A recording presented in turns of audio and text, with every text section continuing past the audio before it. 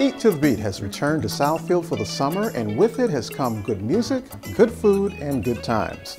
15 News profiles a recent performance. Known as a lunchtime music series that showcases the metro area's best talent, Eat to the Beat recently returned to City Center Plaza with R&B act Zamar. The group, as expected, gave a rousing performance. I love the band Zamar. I follow them quite a bit. I pretty much have to because the saxophonist Marlon Baker is my neighbor. I love their music. It's very smooth, it's very relaxing, very enjoyable.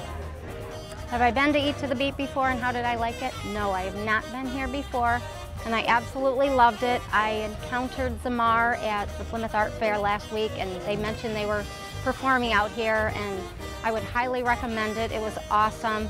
It almost makes you wish you worked in this environment just to be able to attend the Eat to the Beat performances. While Zamar has deep gospel roots, it has made its name performing a groovy blend of jazz and rhythm and blues music. My motivation for starting Zamar, well, for those of you who don't know what the word Zamar means, it means to praise God with musical instruments. So the motivation was to create a band that can play jazz music but actually glorifies God in it. The group's major influences would be the Yellow Jackets, Chick Corea, Spyro Gyra, Weather Report, groups like that. Music lovers can typically expect to hear a different range of all types of jazz. A little bit of swing, idiom, smooth, fusion, then we have even some touches of rock in there. So we kind of go a broad spectrum of music. We kind of like incorporate a lot of different things because we have musicians with different backgrounds here. One's rock and roll background, one from a Latin background.